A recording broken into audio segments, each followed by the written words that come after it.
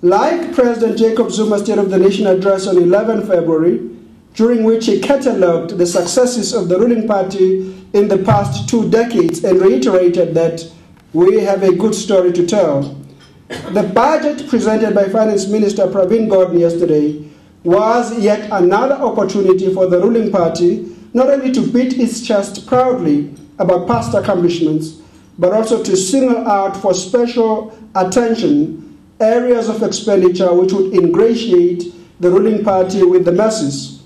Therefore, it could very easily have been an election budget intended primarily to palliate the increasingly frustrated electorate. It is not surprising, therefore, that Minister Gordhan said at the beginning of his budget presentation, "We have achieved much, but there's much to do again," and concluded with the remarks, "This is a good story to tell." Such things are to be expected in an election year. That notwithstanding, it must be said, though, as will be clear during Hank's presentation later, that Minister Gordhan and the government succeeded in striking a good balance between an election budget and a balanced national budget. For that, they need to be commended.